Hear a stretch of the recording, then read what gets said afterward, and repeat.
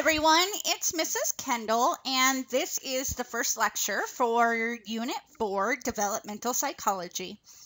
I did a live class connect this morning, and I don't know why, but it didn't record. And if you go in and try to click on the link, it actually takes you to something I did on writing for American history yesterday. So don't know what happened. Class Connect kind of tripped out on me. So I'm just going to go ahead and record this for you guys. We have this lecture, and then I have another one scheduled on Thursday because this unit's pretty big. So I split this first section up into two different lectures. So developmental psychology, what are we talking about when we're talking about this?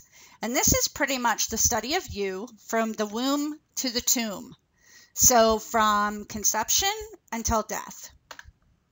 We're going to study how we change physically, socially, cognitively, and that's our mental capabilities, our thinking, and morally over our lifetimes. So this unit is going to focus on the physical. And then, this lecture. And then the lecture on Thursday will look at social, cognitive, and moral. So from the very beginning until the end. Okay, so when we study developmental psychology, we do two types of studies. The first is cross-sectional studies. So what we'll do in a cross-sectional is we'll be looking at like brain development and maybe the prefrontal cortex. And we'll look at the prefrontal cortex in 5-year-olds, 15-year-olds, 25-year-olds, and 35-year-olds. So we'll look at different ages at the same time. The other study that we do is longitudinal studies. And this is where we study the same group of people, the exact same individuals at different points of development. So we'll start with newborns and we'll study them now. What does their prefrontal cortex look like? And then when they're in kindergarten, we'll pull those same kids in and look at their prefrontal cortex. And then maybe when they're in 5th grade and 10th grade. So we're studying them over the long haul. That's how you can remember that, long. So long term, the same group of people. Okay, so stages of development, what we're going to go through. We're going to talk about prenatal, and that's zygote to birth. We're going to talk about childhood, and there's 4 stages of childhood. So infancy, which is up to 12 months. Young childhood or toddlerhood, which is 1 to 3, and sometimes you'll see this as 1 to 5.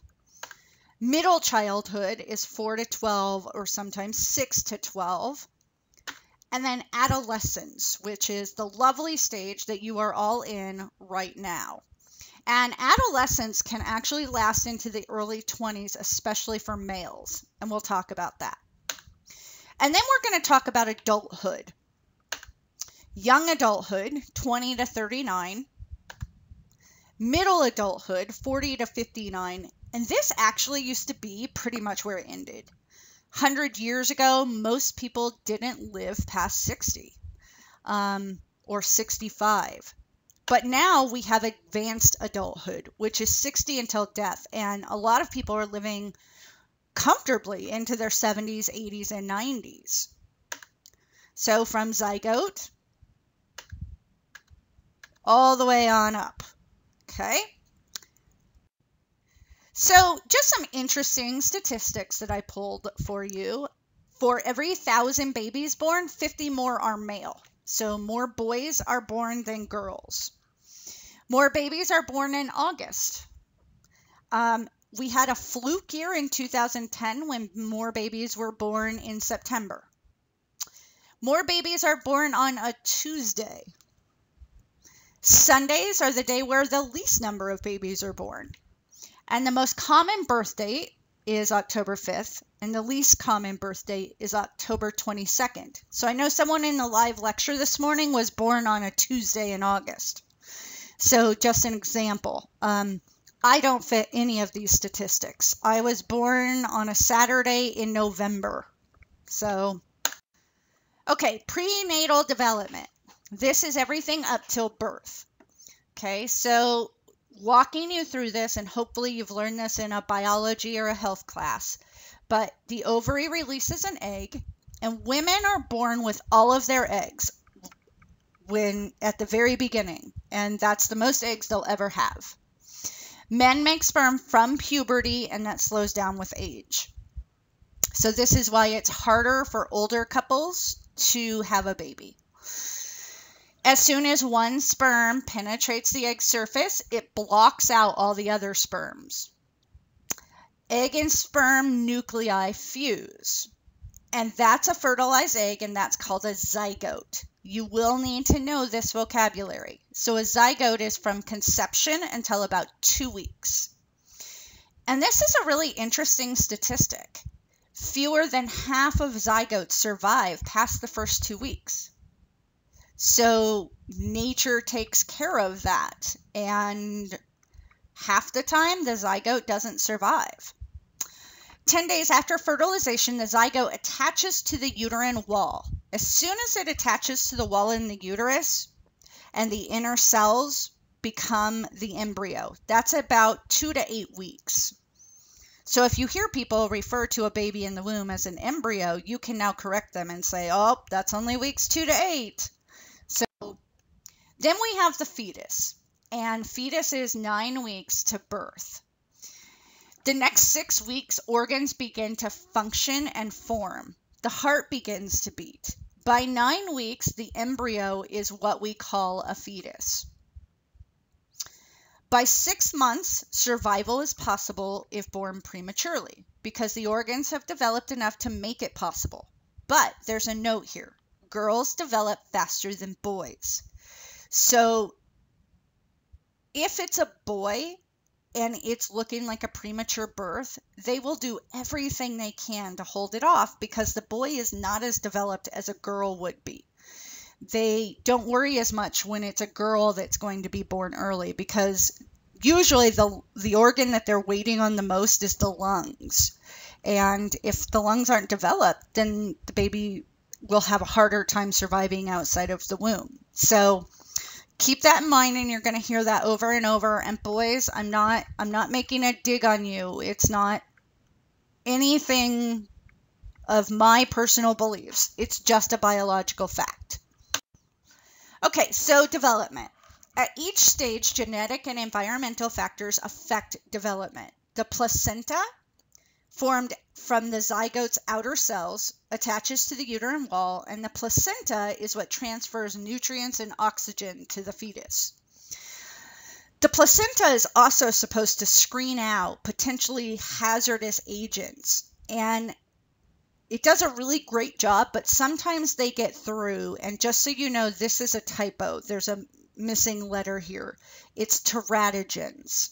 And sometimes those harmful materials called teratogens get through. So if we're looking at development, this is the number of weeks across the top. So weeks of development and kind of what the baby looks like, the fetus, the embryo. And then you can see each of the development periods, and the dark purple is when they're developing the most. So teratogens in the first 2 weeks, if you look here at the bottom, they're going to say prenatal death. If there's a lot of teratogen exposure in the first 2 weeks, it is pretty likely that the zygote won't survive, or even later, depending on where it is in the 2 weeks. Weeks 3 through 8, they're saying major morphological abnormalities, and that's physical deformation. So things not being formed correctly, eyes not forming, ears not forming. There was a story going around on Facebook, and I don't know if you guys have seen it, but there was a young lady who was born without legs, and she went on to become a gymnast, and then found out she was related to a famous gymnast. It's a really cool video, and I'll try to remember to share that with you guys. And then later, weeks 8 through 38, functional defects. So something doesn't function correctly, and minor morphological abnormalities. And you can see when things are developing. So the heart is done being developed by the 8th week of development. So if a teratogen comes in the 38th week, it's not going to affect the heart. It could affect the central nervous system, the eyes, the teeth, and external genitalia. So this is a really cool chart that breaks down teratogens and what impact they might have. So let's talk about teratogens, and there's a lot of them. Chemical agents that can harm the prenatal environment. Probably the leading teratogen is alcohol, and that's called fetal alcohol syndrome. Alcohol enters the bloodstream and depresses the activity of both the central nervous system of the mom and the fetus, or the embryo, depending on the stage. Common symptoms or signs of fetal alcohol syndrome are small head, the flat midface, the low bridge between the eyes, the nasal bridge, small eye openings, a short nose, a thin upper lip, underdeveloped jaw. Okay. Teratogens also don't have to be chemicals. Here's another example. Sexually transmitted diseases can harm a baby. HIV, you know a baby can be born with HIV. Herpes, genital warts, and syphilis can also harm a baby. So, what is the specific impact of teratogens on the mind? So when we're talking about it, how do chemicals affect brain development? And this is a pretty interesting video, and it's going to talk about radiation, nuclear radiation, and alcohol specifically.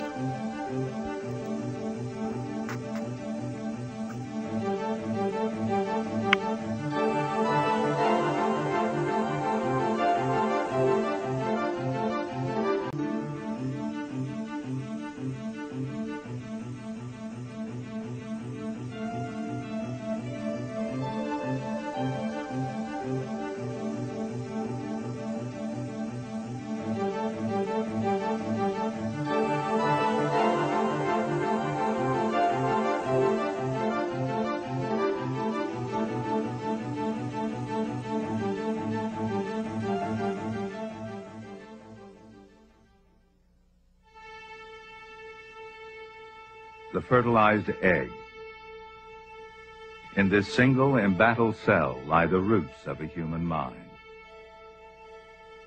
Within hours of its fertilization, the cell begins to divide and divide again and again. Gradually, that first cell becomes a ball of hundreds of cells. They seem identical, but hidden within them is a chemical blueprint that controls what they will become. In response to some preset biological signal, the ball folds in on itself. Cells begin to assume roles, some as muscles and bone, some as heart and liver, some as part of the nervous system. A tube begins to form, the first step in the development of the brain. As the tube grows, a layer of cells appears. It's organized into neurons, which form the basis for all functions of the brain, and glial cells, which nourish the neurons and help them migrate to their destinations. They orchestrate a pattern of development that will emerge in the first stirrings of the human mind. By the 8th week, the structure of the brain has begun to emerge. On the right, a glial cell, the glue of the brain.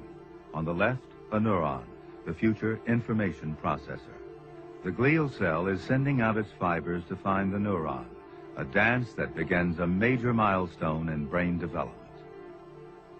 The entire process is programmed by genes, but it is susceptible to changes in the environment. The interaction of neurons and glial cells represents a critical period of development. This is a time when the brain is most vulnerable. Teratogens, agents such as chemicals and viruses, can reach the embryo or fetus and cause harm. Recently, attention is turned toward just what those teratogens are, and what kind of potentially damaging effects they exert on the brain and mind. April 26, 1986. The nuclear reactor at Chernobyl in the Soviet Union suffers a disastrous meltdown. 10 months later, scientists estimated that mental retardation among fetuses exposed to the radiation could be 5 times as common as in the general population. They based their estimates on the results of a catastrophe that had taken place more than 40 years before.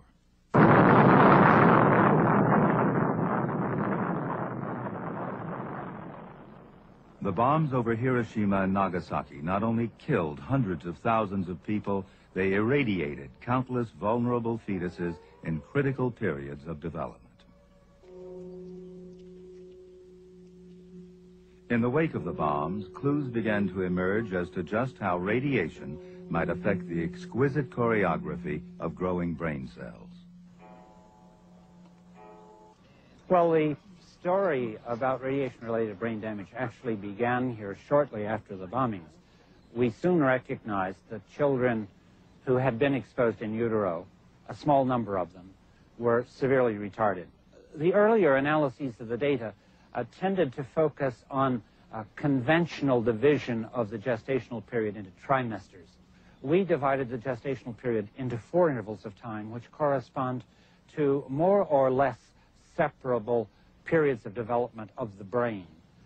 Once this was done, it became very clear that 80%, large measure all of the cases of mental retardation, occurred to women who were in a specific stage of their pregnancy. That is, the fetus was between 8 and 16 weeks following conception. Now, we know from neurobiological evidence that that period is extremely critical because 2 fundamental events are occurring. First, neurons continue to proliferate at the astonishing rate of 250,000 per minute. Second, the glial cells have formed a web of fibers, and the neurons actually crawl along the web to their final destinations. For fetuses in Hiroshima, radiation interrupted that journey. Neurons have a specific date of birth, and they'll have a specific destination. And they do not migrate haphazardly. They have an address, and they move to that address in a highly choreographed sequence of events. And since we know that brain function critically follows brain position, cells have to be in the right place to do the right thing. Even though alive, even though in the general area, they don't perform the proper function if they're not in the proper site. Their crucial journey disrupted, the migrating neurons probably stop short of their intended destinations. These events have devastating repercussions for people whose mothers were exposed to high levels of radiation at a critical time in fetal development. The birth and migration of neurons, 2 critical periods that are profoundly affected by radiation. But do other environmental insults also interfere with brain development? In 1751, William Hogarth etched Gin Lane, a portrait of despair. Among its horrors, a mother pouring liquor into a baby. Remarkably, science only began to recognize alcohol's effects on the fetus a few years ago. Fetal alcohol syndrome was discovered by a resident in our Department of Pediatrics in 1970. Christy Ueland was doing a study of infants who were small for gestational age, infants who were born on term but were little.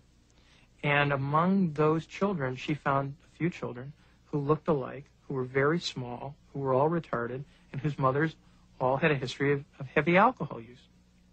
Although the report met with skepticism, others confirmed that alcohol affected both body and brain. But what of the effect on the emerging mind? In Gothenburg, Sweden, Marita Aronson studied babies with fetal alcohol syndrome.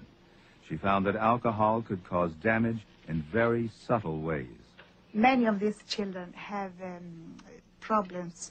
They have hyperactivity, they have impulsiveness, they have temper tantrums, they have short memory span, they have perceptual disorders. These shapes were copied by two children the same age, one normal, one with fetal alcohol syndrome. And here, a child with the syndrome who tried to draw a human figure simply couldn't stop drawing noses and eyes, a sign of damage to the frontal lobe of the brain. The behavioral effects of alcohol range from the most subtle to the most severe. But what does it actually do to the brain? In the 1970s, Sterling Claren came up on a clue. At that time, we had the opportunity to study the first autopsy case of an infant with fetal alcohol syndrome. And we were able to get the first real visual and graphic evidence of how devastating this condition could be to the human brain. This is a picture of that first brain compared to a normal human infant brain. The first thing that's obvious is that the brain is very small. But there's more wrong with this brain than that. You can see that the gyri, which are the normal brain squiggles, are really rather flat and thick. This is a cross-section of a normal infant brain. These are the size of the ventricles, the holes in the center of the brain. And you can see how thick the white matter is and how the gyri kind of form convolutions around the brain. This is the exact same section of that brain of a child with fetal alcohol syndrome. You don't have to be a neuropathologist to see that every single part of that brain is malformed. The holes in the center are way too big because there's so little white matter to fill them in. The brain density is really reduced, and that normal convolutional pattern of the brain has been lost. We get a clue to understanding how this kind of a malformation could come about by looking at the tissue microscopically. This is a section of the cortex of the cerebrum. The normal surface of this brain is in fact here. And then there's the stuff that's covering the brain that looks like it's in fact erupting through the cortex. This is in fact a malformation. It's a hodgepodge of all the different cell lines, all the different brain elements that go into creating the brain. It's as if the cells of the brain, when they were migrating to their final homes, didn't know when to stop and continued right on through and erupted onto the surface through little bridges like these and just came up onto the surface and became scrambled. These kinds of heterotopias or cell groups that are in the wrong places are typical of fetal alcohol syndrome and would suggest that alcohol dramatically interferes with cell migrations early in brain development. Alcohol and radiation are just two examples of teratogens. When present during critical periods of development, they can adversely affect the brain. Both kill newly emerging brain cells. During cell migration, alcohol causes neurons to continue growing past their destinations. Radiation stops them short of their target. Both interfere with the crucial timing of development. After migration, the process of development continues. Around the 18th week, the brain begins to stabilize itself. At 21 weeks, the auditory cortex begins to function. At 26 weeks, the visual cortex links up. Witness this microcosm of normal brain development. These three neurons are sending out fibers, trying to form a network of cells. At the end of each fiber is a growth cone, a tiny fluttering tip that depends on chemical signals to find its way. Normally, the brain produces far more neurons than it actually needs. Sometimes they succeed in linking up, sometimes they fail. For these three neurons, the process is simple. One of them dies. The other two form a connection. The scene, repeated countless times in the developing brain, leads to a network of neurons of incredible complexity. The evolution from a single fertilized egg is complete.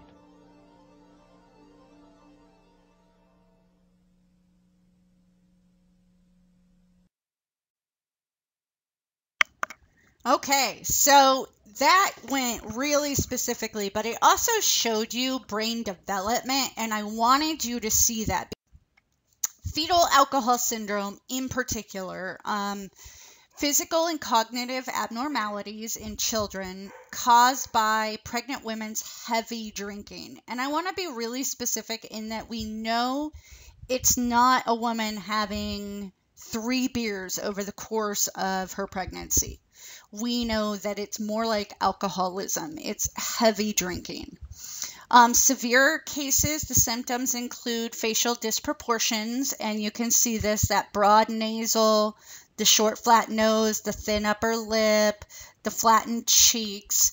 So you can see that in this little boy. So let me show you some of the things that are teratogens that we don't often think about. If you have watched a woman and really watched a woman go through pregnancy, or, a close friend, or maybe even yourself, you know that there are a ton of things that you can't have that a lot of people just take for granted. And so let's take a guess. Tylenol. Can pregnant women have Tylenol? The answer is no. Okay, so they have a headache. What's their next choice? Aspirin. Can pregnant women have aspirin? No, they can't. Okay, so let's say it's not just a headache. She has a cold. NyQuil. No. Benadryl. There's a ton of medications that just cannot be taken. Here's one in our culture. Caffeine, our Starbucks rush, our Starbucks addiction, whatever you want to call it. Not really. They can have caffeine from time to time. Moderation is key. And oddly enough, one thing that will often help a headache is caffeine. So sometimes some of my friends, when they've been pregnant, their doctors have been like, have a cup of coffee instead of a Tylenol or an aspirin. Here's another one we don't think about. Sushi, fish. They can't have that either because of mercury levels that appear in fish.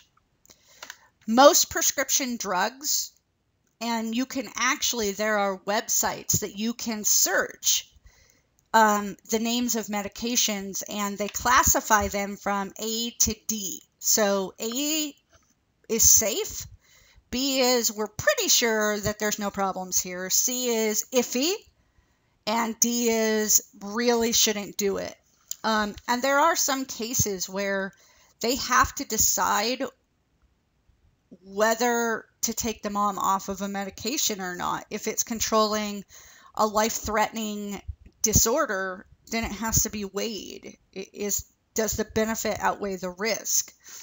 And of course, alcohol and illegal drugs. And alcohol is an interesting one. Doctors are kind of towing the line. Some doctors are still saying no, no, no, none, ever.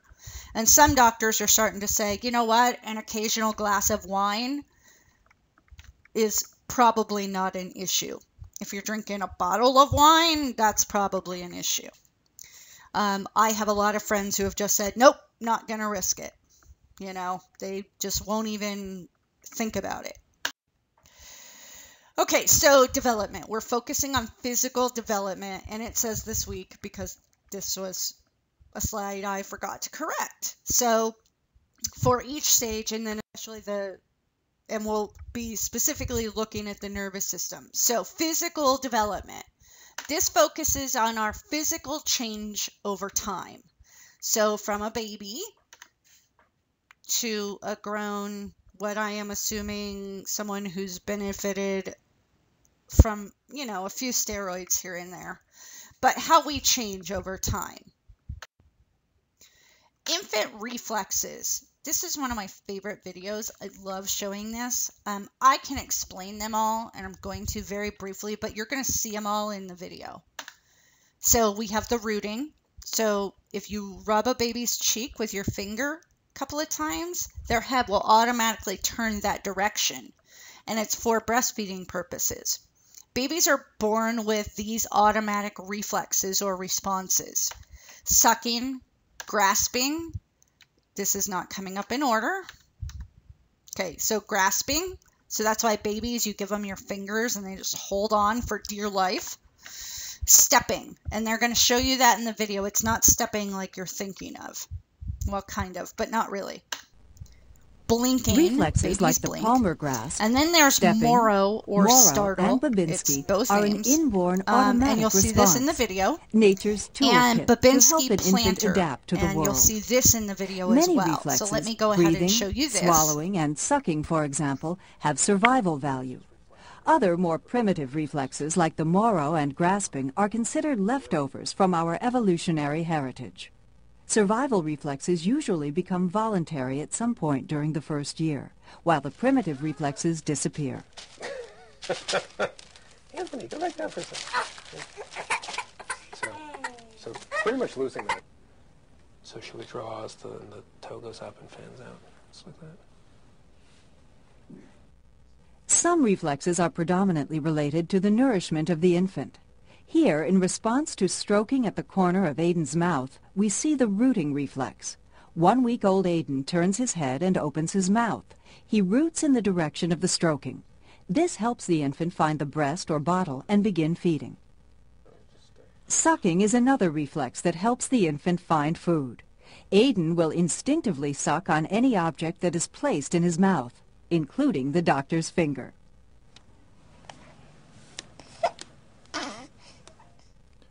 Some reflexes are predominantly related to the protection of the infant. Stroking the palm of Mackenzie's hand will cause her to close her hands and fingers in a grasp. The grasping reflex may be so strong that the baby can support her own weight. The Moro or startle reflex is seen when support for the head and neck is suddenly lost, or in response to a loud noise or sudden movement. Here, 1-week-old Aiden throws his arms out and back in response to the doctor's sudden drop of his hands. The Moro reflex, which should be fully present at birth, begins to disappear at around 5 months of age. Jessipina, who is just 2 months old, has already begun to lose the Moro reflex. Absence of the Moro reflex at birth or reappearance after the normal age of disappearance, approximately 5 months, may suggest damage to the central nervous system. So she doesn't have a startle anymore. It's gone. Okay. She's matured and she's overriding that. Some reflexes, such as the stepping reflex, are related to postural control. When held upright with her feet just touching a flat surface, 2.5-week-old Olivia appears to take steps and walk. This reflex, which typically disappears at around 2 to 3 months of age, will not be seen again until Olivia learns to walk on her own. Oh, I'm sorry. All right. Let's do that a little better. Let me hold you this way so people can see you. Okay. So she stands, and there like that. She'll start taking some steps. And you can get it to, if you sort of touch the top of her foot, she'll pick up a little bit there, like that. Reflexes are also used to identify normal brain activity. Absence, persistence beyond the normal time for disappearance, or the reappearance of a reflex later in life is suggestive of significant neurological problems. For example, the Babinski reflex, exhibited here by Olivia when the bottom of her foot is stroked, causes the big toe to flex towards the top of the foot and the other toes to fan out. The Babinski is normal in children under 2 years of age. After 2 years of age, the presence of the Babinski indicates damage to the nerve paths connecting the spinal cord and the brain.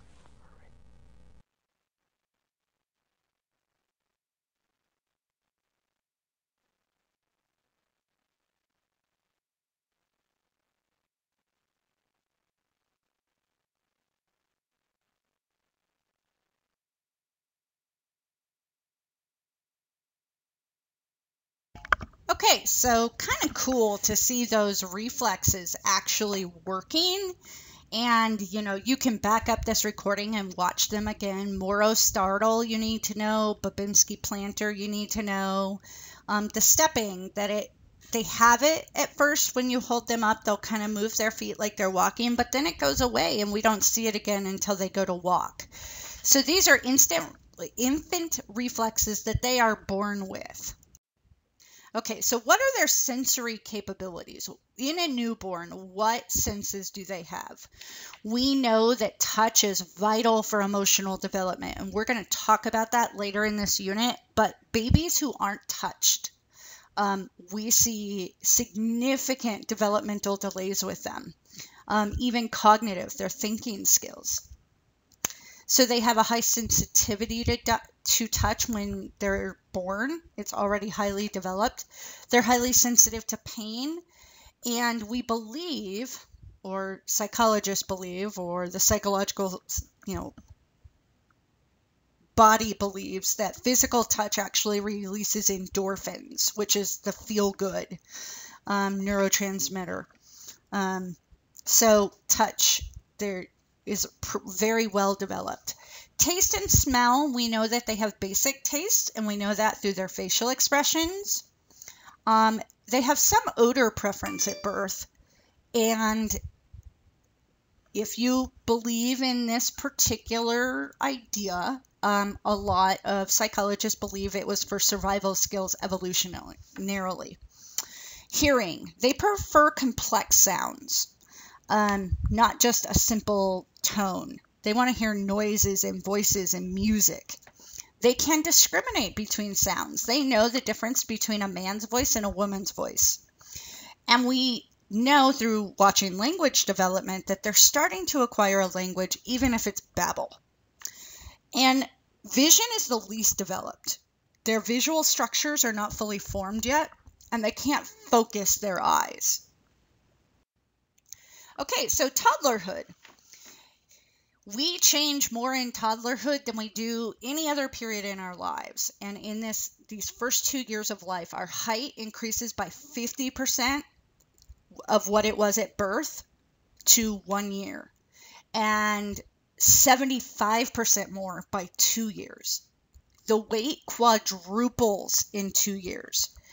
Baby fat, the cute little pudge, like on that little guy there, peaks at about 9 months, and then it starts to go away. It slims down as they become toddlers. They're not very muscular. Strength and coordination are limited. Girls are shorter and lighter at birth, and this continues until adolescence. You'll hear them talk about skeletal age, and that's the measurement of bone development. So if you've ever watched one of those TV shows where they try to determine what age a skeleton was, they're looking at skeletal age. And there's changes in body proportions as well.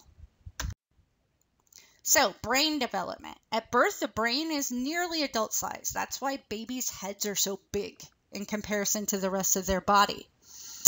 And it's one of the few organs that is nearly adult size or adult size. But it's still developing on a microscopic level, the brain cells and in the cerebral cortex itself.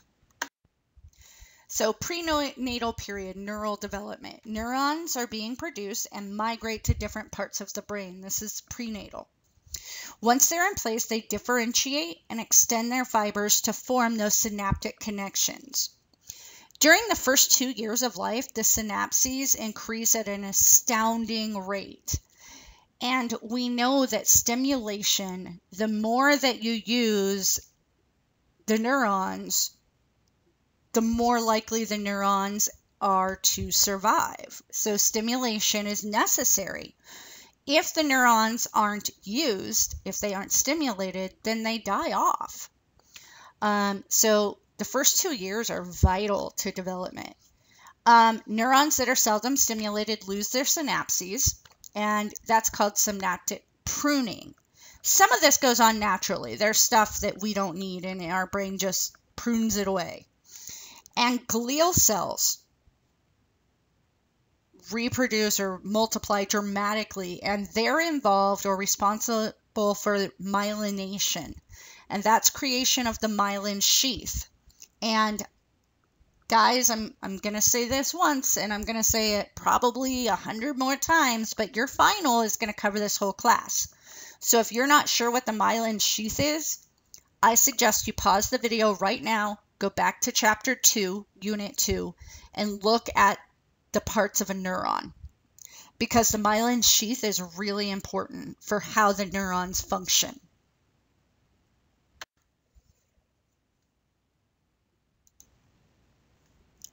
So the cerebral cortex, this is what most of us think of as the brain.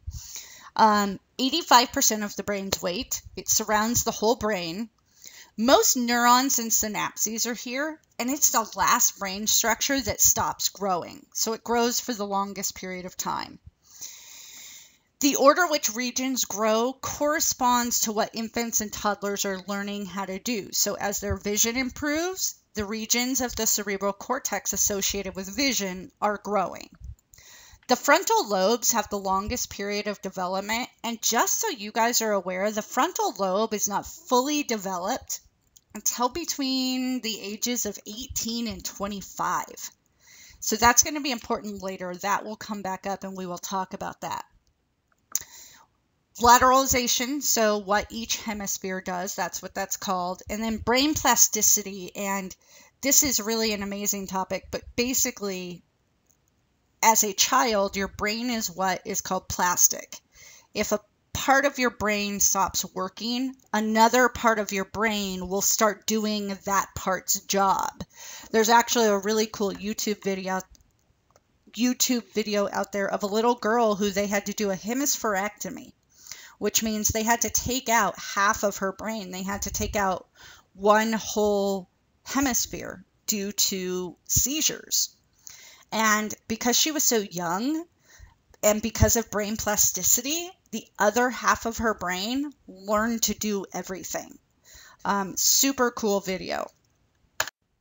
Okay, so sensitive periods of brain development. We know that early on, extreme sensory deprivation, depriving a child of sensory information, results in permanent brain damage and loss of function.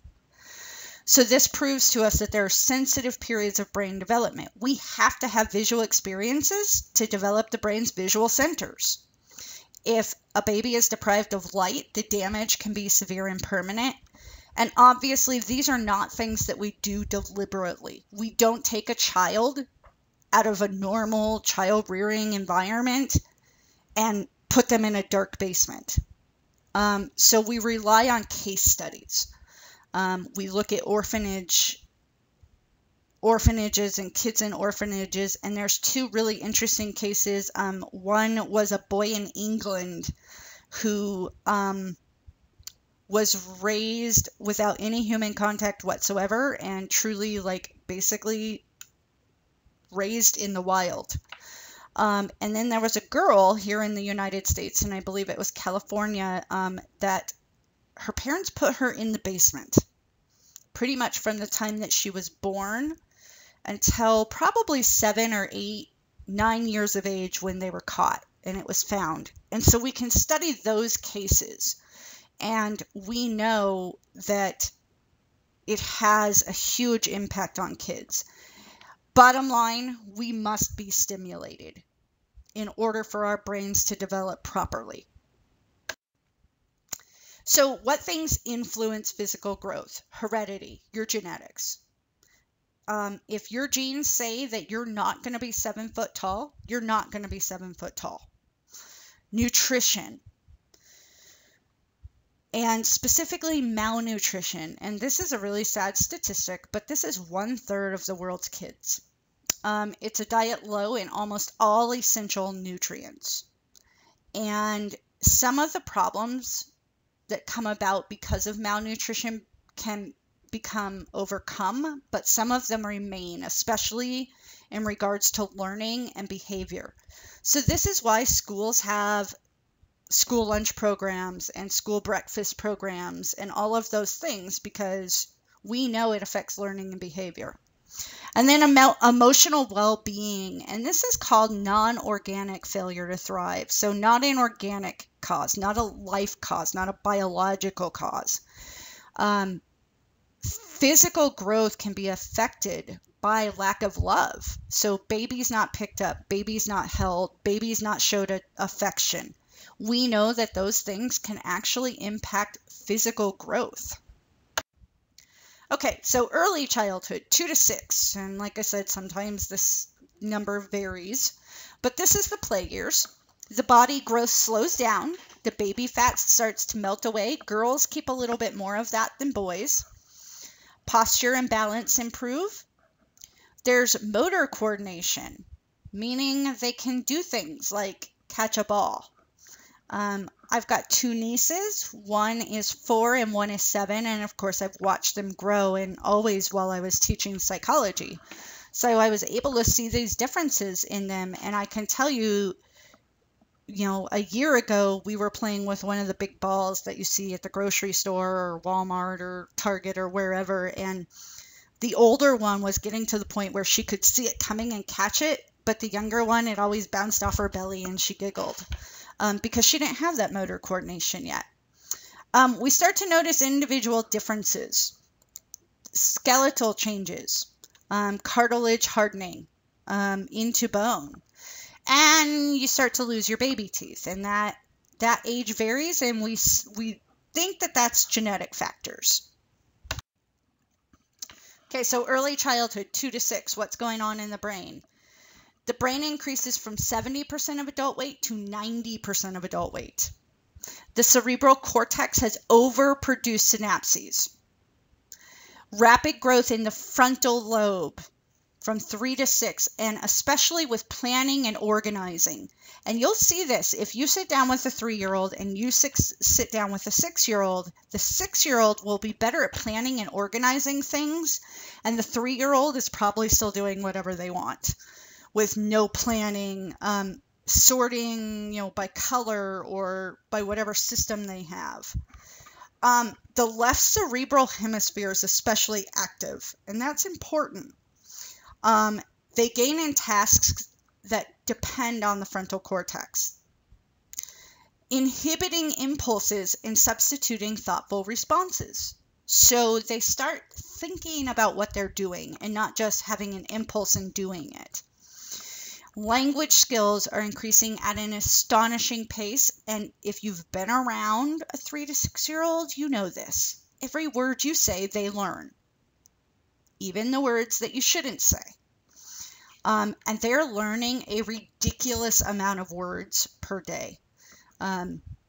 It's thousands and thousands. It's crazy.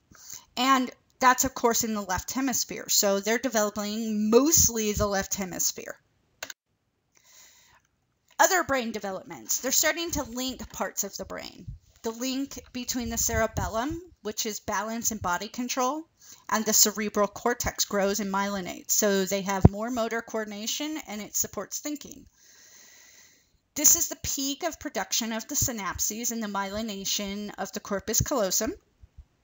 And we see motor skills develop, and there's gross motor skills and fine motor skills, and you will need to know the difference. So gross motor skills are their general body movements, smooth and rhythmic movements. They can leave the ground. They can jump up and down. It's the big stuff, the athletic stuff. And then the fine motor skills is control of the hands and fingers. So they're able to draw. We can see them start to write and print letters because they have more control over their hands and fingers. Okay, middle childhood. The body continues to slowly gain size, about 2 to 3 inches per year, about 5 pounds a year. And this is when we hear of growing pains because the muscles are adapting to a larger skeleton. And maybe a lot of you have experienced that. All 20 baby teeth are replaced by adult teeth. Girls overtake boys in physical size. And bones continue to lengthen and broaden, so they get longer and wider. Motor development. They become, in this age group, more flexible, more balanced, more agile, and force, their strength. All of these reflect gains. They're more efficient at information processing. They can take information, do something with it. Reaction time improves. Fine motor skills still get better. Writing becomes legible, we hope. Drawing increases in organization, detail, and representation of depth. So a tree is closer than a house. Girls are ahead in fine motor skills. Boys are ahead in gross motor skills. these kids start to play games with rules. And they stick to those rules. And if you break those rules, they let you know. And boys go through that rough and tumble stage. And then there's adolescence. And this can be viewed as storm and stress, teenage angst. Some say this is exaggerated, that being a teenager is not as tough as, it's made out to be. But what we do know through studying this is that there's a lot of variation. And we think it has to do with environment. Depending on the environment you're in, can make adolescence harder or easier. And we also know that the demands and pressures vary between cultures. So, I just threw up some things here. Ignore what's in the middle. But, some things about being a teenager, and you can go on Google Images and find millions of these things. So, the one in the bottom left, you breathe and your mom says, "I'm so sick and tired of your attitude." This one's one of my favorites. You come in and you say, "I got an A in chemistry," and mom says, "WTF, well done." And you look at your mom and you're like, "What do you think WTF means?" And mom says, "Well, that's fantastic." Because there's a disconnect between the generations. My parents say it's their house, but when it's time to clean, it magically becomes my house too. So, adolescence. By definition, this is 11 to 18, although some psychologists have begun to stretch that because, as mentioned earlier, boys develop slower. So adolescence for young men often lasts until early 20s. So this is the transition between childhood and adulthood, storm and stress. Freud actually called it a developmental disturbance, which almost implies that there's no development, which is not correct. Exaggerated, and as I said, varies from person to person and culture to culture. I love this anatomy of a teenager's brain. The birds and the bees lobe is way up front, and it's huge. And then you've got stuff like this tiny little area down here at the bottom, memory for chores, homework, etc. And then at the back, all the answers, and that space is pretty big. So you can kind of look at that. It's kind of funny. And it almost plays to the stereotypes of what people think that teenagers are. Center of the universe, rebellion, fitting in, indestructibility. We know this. We've studied this. Teenagers really, because the frontal lobe is not fully developed, don't fully understand consequences. And therefore, they do things that appear to show that they feel they're indestructible. And not all teenagers. Okay, puberty, the fun stuff. Period of sexual maturation during which a person becomes capable of reproducing. That is the technical definition. The good news is you're about to be attracted to girls. The bad news is you're going to be covered in pimples. Okay, So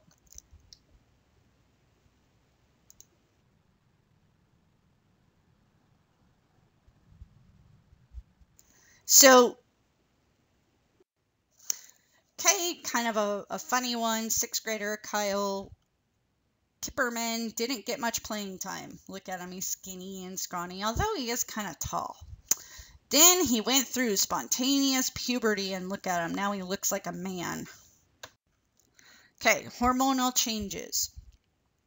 There's secretion of the growth hormone, GH, and thyroxine. These are both hormones in the endocrine system, and they result in tremendous gains in body size and attainment, so finally skeletal maturity. And this starts about age 8 or 9.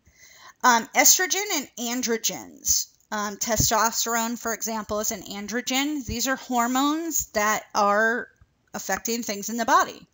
Testosterone affects muscle growth, facial hair, and other sexual characteristics. Estrogen is maturity of sex organs, feminine proportions, menstruation.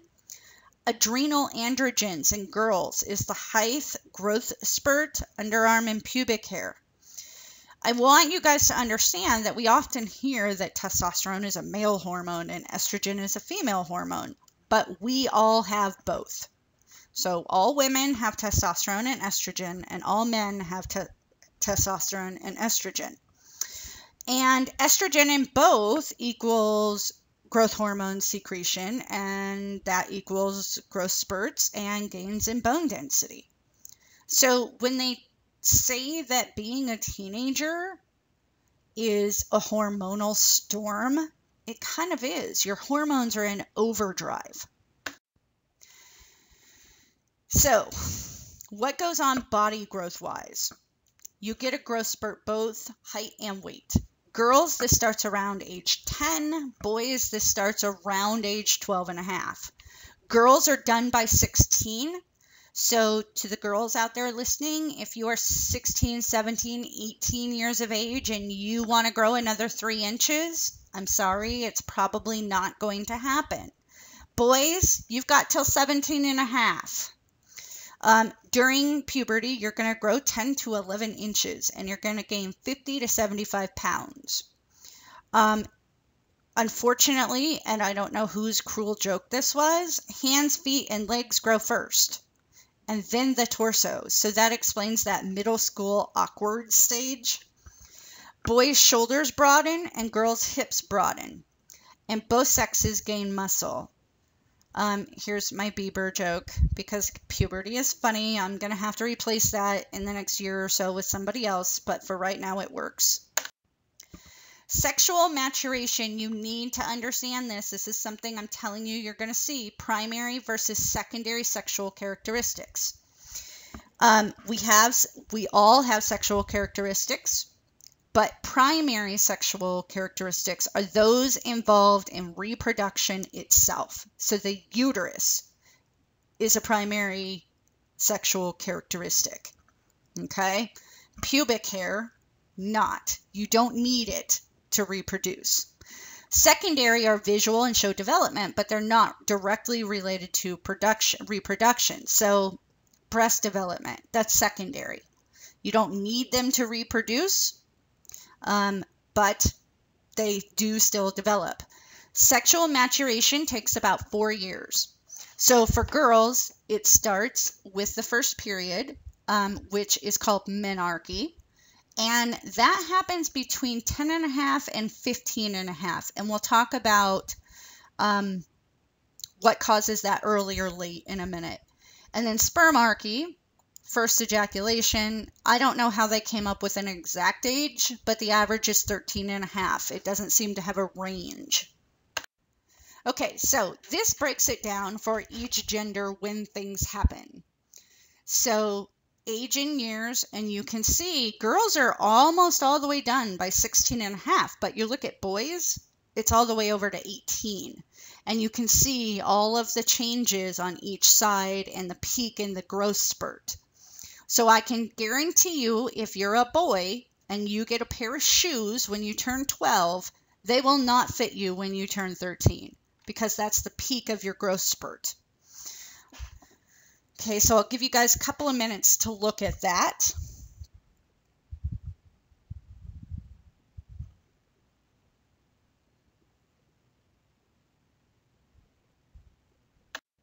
Okay, so secondary sexual characteristics, as I mentioned, these are not related to reproduction. So widening of the hips, deeper voice, breast development, which I didn't give you a picture, sorry, and body hair. Those are secondary sexual characteristics because they're not needed for reproduction, although some would argue that the widening of the hips is for the baby to pass through the birth canal. But it doesn't actually make reproduction happen. It happens to be convenient. Okay, so differences in puberty. Why do we see differences in puberty? Why is it at different ages? We know that it's heredity, your genetics. We know that nutrition has something to do with it. So when we see malnutrition, menarche is greatly delayed. exercise can have a really big impact. If someone is an athlete, puberty tends to slow down. Socioeconomic status. And this is literally what it sounds like, how rich or poor a family is. The higher the socioeconomic status, the earlier menarche happens compared to low socioeconomic status. And there are some correlations there, but remember, correlation is not causation, but one of the correlations is possibly nutrition or physical affection, parental attention. There are some of those things that they kind of look at. You know, if mom's working 3 jobs, does that impact how much love and affection and attention a child is getting? Early childhood safety and security. And then there's this secular trend. This is really odd, and it's going on right now, and it's a generational change. And what is being documented, and this is being studied like crazy, is that in industrialized nations like the United States, the age of menarche, that first period, is decreasing by 3 to 4 months per decade. And they don't know why. They're looking maybe at some stuff that's in foods. They're looking at society. They're looking at all sorts of things to try to explain it. But it is happening, and it's been going on for 5 or 6 decades. Okay, so the teenage brain. And I am going to have to put the link onto this one because I don't think I can get it to play from here, and I don't have a way of recording it. But this really talks about what it's like to be a teenager and what that experience is.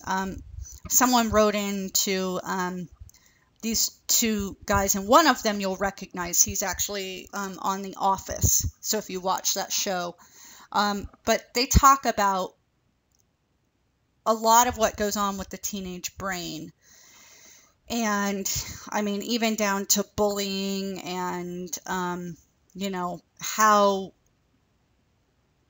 you know, it is to be a teenager. And I guess the big takeaway from it, and I'll summarize it for you if you don't want to go watch it, but the big takeaway is that you have all the same emotions that adults have, but you have them at a greater intensity. So you feel things and you experience things, and you have to experience things 100 times what an adult does. So it makes everything really extreme. So when you're sad, and this is kind of where that drama queen thing comes from with teenage girls, it seems worse. In the video, the one guy talks about how when his first girlfriend dumped him, he slept in his closet for 2 weeks. Normal adults won't do that, but teenagers will. And that's okay. That's part of the experience. It's almost like you have to go through this. And just remember that you do come through it. And there are adults on the other side standing here telling you that you do get through it. And I know that there were times when I was a teenager where I thought it was the end of the world and everything was to extremes. And I never slept in my closet for 2 weeks, I'll tell you that. But you do get through it. And, you know, adults, I know you don't want to trust them, but we've been there. And we remember. So trust us. And find an adult that you trust that you can talk to, and whoever that is, to help you kind of handle the extremes. So what's going on in your brain during brain development? And some would say that that's an oxymoron. I disagree. But there's lots of pruning in the cerebral cortex and the frontal lobe. So your brain is figuring out what you need and you don't need, and it's getting rid of the stuff you don't need. So this is why it's really important for you to stay in school right now, because your brain's going to get rid of anything you're not using. So use it or lose it. There's growth and myelination of stimulated neural fibers. So you're strengthening the connections that are already there. There are enormous cognitive advances. you can start to think about things in logical and rational ways that an 8-year-old cannot. Neurons become more responsive to excitatory transmitters. So we think that this is why teenagers react more strongly to stressful events and experience pleasure more intensely. Everything's 100 times, and we think that this is why. There's alterations in the neurotransmitter activity, making teens more susceptible to certain disorders like depression. And we know that there's a change in the brain's regulation of sleep. Perhaps because the brain is so busy developing, kind of the final touches, teenagers need more sleep. We know that. We covered this in the last chapter. There was a recent study saying that teenagers literally cannot fall asleep, many of them before 10 or 11 o'clock at night. So one of your assignments in the last chapter was to look at schools that are starting later and what impact is that having on learning. I, for one, do not understand why there are still high schools starting at 7:20 in the morning. I don't understand. Because it goes against everything we know about the teenage brain. I'm going to skip that one slide. I'm skipping it. Okay, so psychological impact of puberty. Puberty has a psychological impact. It's a mixture of positive and negative emotions. Girls know now about menarche, but some still don't know. And I have to tell you, I had a friend who didn't know. No one ever talked to her about getting her first period. And I was the lucky contestant that got to be with her when that happened. And she was freaked out. She had no idea what was going on. But usually girls know. Boys get even less support. Spermarchy, no one sits down and talks to boys about that. And that's really a shame because they should. Because believe it or not, it often happens and the boy has no idea what's going on with them. And they don't know who to talk to about that. And it's scary. Some cultures do have an initiation ceremony. Many of you are Hispanic. So quinceañeras. The Jewish faith, and I'm blanking on it, bar mitzvah, that's what it is. But Western cultures, American culture, little formal recognition. Deep valleys and high peaks in regards to emotions, and younger adolescents are even less stable. So ages 12 to 16, less stable. Early and late maturing experiences make more difficulties. So that's what's great about this type of lesson is you're not having to respond to me or anyone else in the room, but you know if you were an early bloomer or a late bloomer, how difficult that was. And if you have friends that have had that experience, try to be empathetic because they will wonder what is wrong with them. I had a good friend who developed her breast long before everybody else, and I remember her thinking she was weird. And of course, I'm her friend, so I had repercussions to it. We also see a rise in child-parent conflicts. Well, duh. I mean, we all know this about teenagers. You fight with your parents. For those psychologists who believe in the evolutionary perspective, they think that this happens for a reason. That you're going to move on and away from your parents, so this is psychological distancing. You're preparing for it. There are other theories. Some have to do with the hormones, the intensity, all of that type of stuff. And parent-daughter relationships or conflicts seem to be even more intense. And one of the questions that's being asked is that because there are more restrictions on girls than boys. Okay, adulthood, 3 stages: early adulthood, middle adulthood, and late adulthood. This makes fun of it by saying there's 4. There's radult, I can do whatever I want, no parents, partying it up. Sadult, I wish I could do whatever I wanted. You've settled into your life, you've gotten married, you have babies, your life isn't your own. And you can't do whatever you want anymore. And then you go to madult, and that's that angry old man saying, kids today just think they can do whatever they want. And then the adult, this is not what I wanted. So let's talk about adulthood. The truth is, and I promise you, you may not believe me right now, but 5 or 10 years from now, you will agree with this. You will be the people posting on Facebook that you no longer want to be an adult and you want to climb into your blanket fort in the living room and be coloring. Because adulthood is overrated. Don't grow up any sooner than you have to. Early adulthood. Senescence begins. This is biological aging. So wrinkles, your body starts deteriorating. You're going backwards. Gradual physical changes that accelerate later in adulthood. There's a decline in heart and lung performance. Look, you will never ever be the runner that you were under the age of 18 because there's going to be a natural decline. Athletic skills peak in the 20s, and it varies depending on which skill we're talking about. Immune response declines after 20. Shrinking thalamus and stress. So your immune system's really strong as a teenager. So if you're getting sick as a teenager, that's why sometimes they'll look for autoimmune disorders because it's not usual. Teenagers are pretty good at not getting sick. But once you get over 20, trust me. After 35, women's reproductive capacity declines due to the fact that she has fewer eggs. Every single menstruation, she's getting rid of an egg. So after 35, it's much harder to get pregnant because there's less eggs. Vision, hearing, and skeletal declines throughout the 30s and 40s. Hair begins to get gray and get thin. And boys, I'll give you the hint right now, whether you're going to be bald or not, look at your biological mother's father. That's your answer.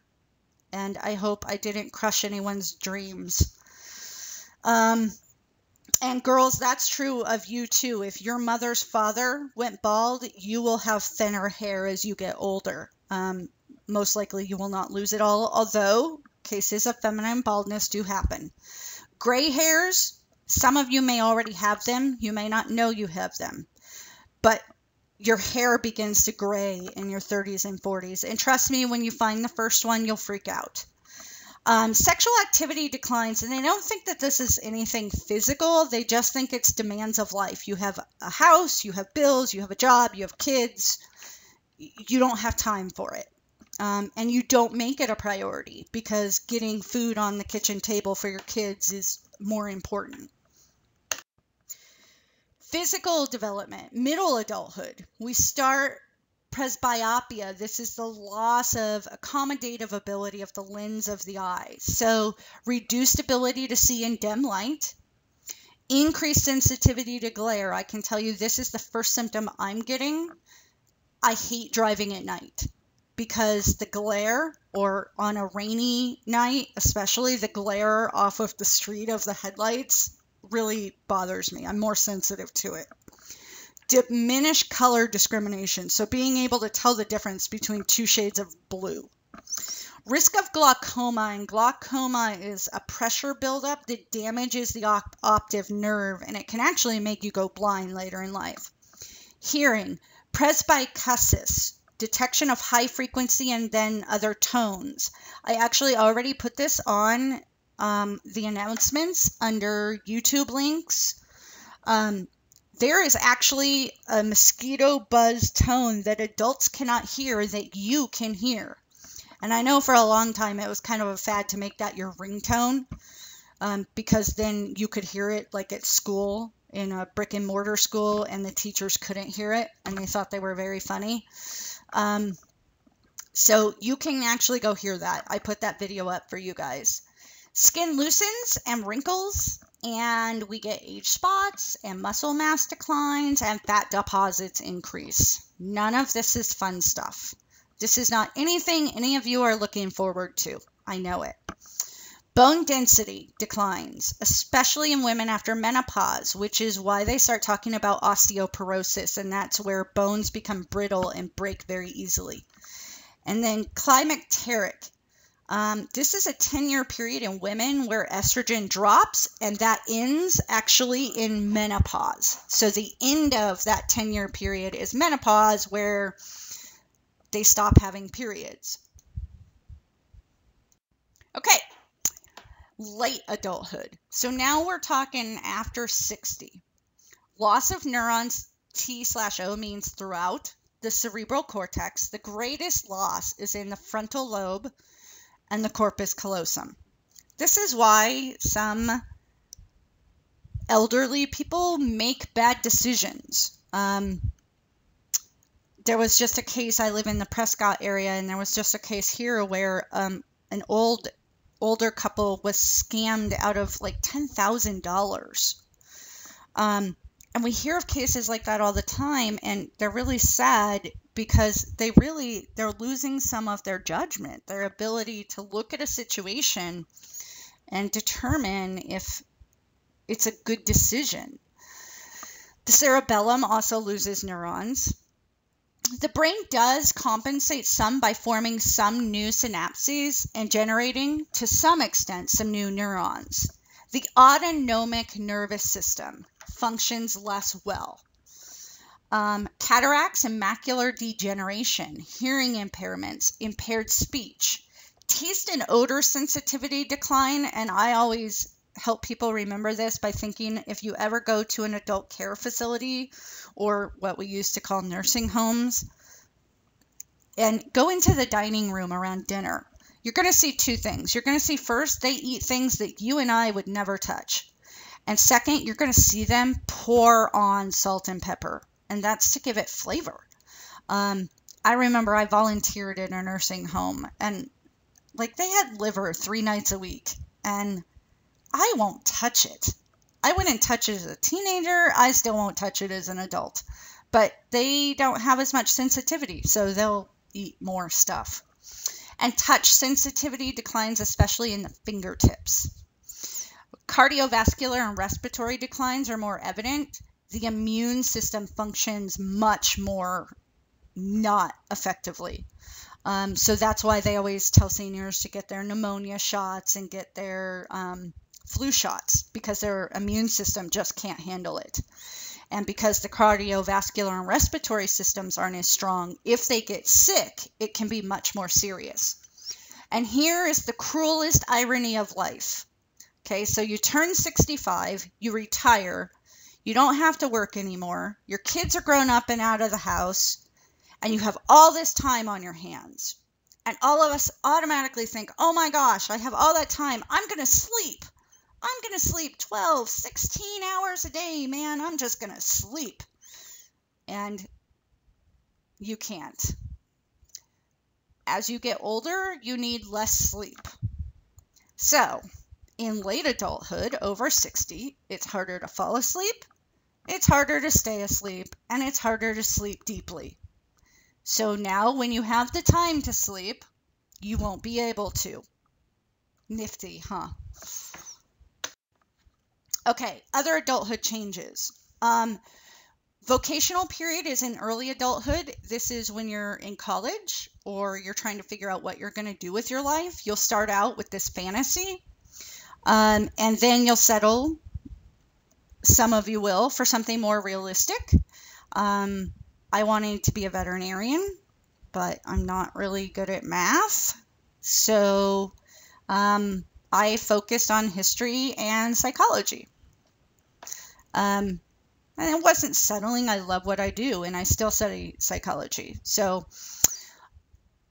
dementia is forgetting. Alzheimer's is the most common form. And we're actually making some progress with Alzheimer's. So there's been some great news. Some of you may have experienced a loved one who has Alzheimer's or know someone who's been through it. It starts with memory problems, and then we see personality changes. And most likely it's anger, and it's because they kind of know that they're forgetting stuff.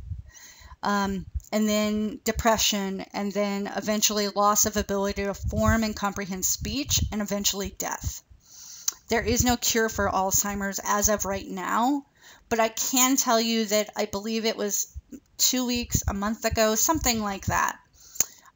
They actually reverse Alzheimer's in a mouse in a lab somewhere. So that was fantastic news. We have age-related limitations on working memory. So working memory is our short-term memory, if you remember that. It has less impact on implicit memory. And if you're not remembering these things, this is a good cue to go back and review. Remote memory is not clearer than recent memory. They do better on event-based rather than time-based perspective memory. And I put a mad face here. It totally had to do with AP Psych, so I'm just going to skip it. Wisdom. Extensive practical knowledge. Adults have more wisdom, and you get it with age, and you only get it through experience. And wisdom comes from being able to look back on something and reflect on it and apply that knowledge. So wisdom when you're young is touching the hot burner and then thinking, gosh, I should never do that again. You now have the wisdom. So by the time you're 60 years old, you have a lot of wisdom. You've had a lot of life experience. And if you haven't taken the time to sit down with grandparents or great-grandparents, please do, because they have so much that they can teach you. And I know you feel like they're boring old stories, but if you actually engage in it, they're sharing life lessons with you, and they love to do it. They become altruistic, meaning they become more charitable. They become more giving. They want to share what they have to offer. We know that staying mentally active can help you maintain your cognitive abilities. There is study after study after study after study. People who do the daily crossword puzzle hold on to their cognitive abilities much longer than people who don't. So Sudoku, there's even apps on your phone that you can download that help you every day stay mentally active. And we know that health, nutrition, and fitness make significant differences. People that stay healthy through their lifetimes, work out, eat well, take care of themselves, will do better later on in life. Okay, so physical milestones, menopause for women is really the only one we have. And this is the 7 menopausal dwarfs. Itchy, one I'm not going to say, sweaty, bloaty, sleepy, forgetful, and psycho. Okay, so that's the end of lecture 1. The password that you're going to send me for watching this via Kmail, so I can keep track of who's actually watching the lectures. Remember, you either need to be watching the lectures or doing the reading. You're going to send me the word change, because development is change. So if you want to get credit for watching this lecture, go ahead and send that to me. And make sure that you are checking out the links that I put in the announcements, both under recordings and under YouTube. Lots of great stuff there. And then next time we'll get into moral, cognitive, those types of development. And that's when we'll get into some philosophers and psychologists that maybe you've heard of before. Okay, guys. Thanks so much. And let me know if you have any questions or concerns. Schedule a one-on-one with me. Remember, I'm here to help. Good night.